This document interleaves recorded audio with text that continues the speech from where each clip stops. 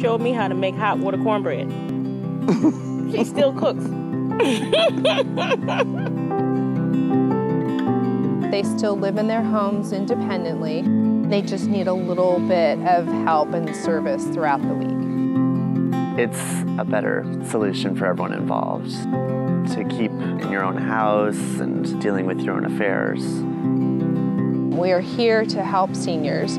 We provide friendship, assistance in shopping or at the doctor's office, and to help you while you're there. They teach fall prevention, Drive you from point A to point B. provide healthy meals to seniors.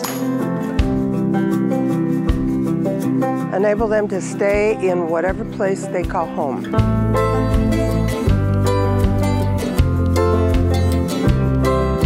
Some people live alone. You don't know if they even see anyone else besides the person who brings the food.